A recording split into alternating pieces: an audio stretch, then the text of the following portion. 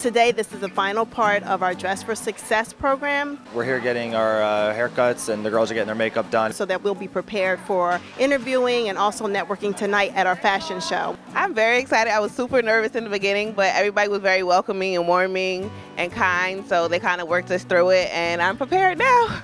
I feel like this event is a great opportunity for us as young students, or mostly young students. Oh, I'm really excited about the event tonight. I think it's going to be really wonderful. It's a good opportunity to put all the skills that we learned during our program to work.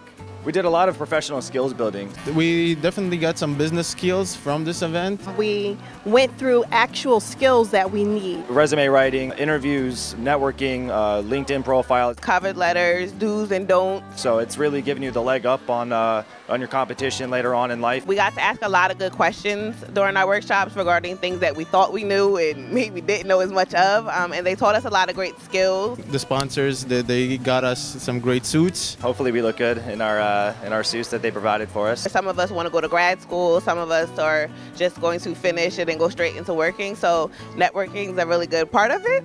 Really feel privileged to be a part of it, and the foundation, I really thank you so much for allowing me to be part of this opportunity. I feel like the foundation did a great job. Thank you, and we appreciate you. The education we've received here at RCBC has been wonderful, and this is just like icing on the cake.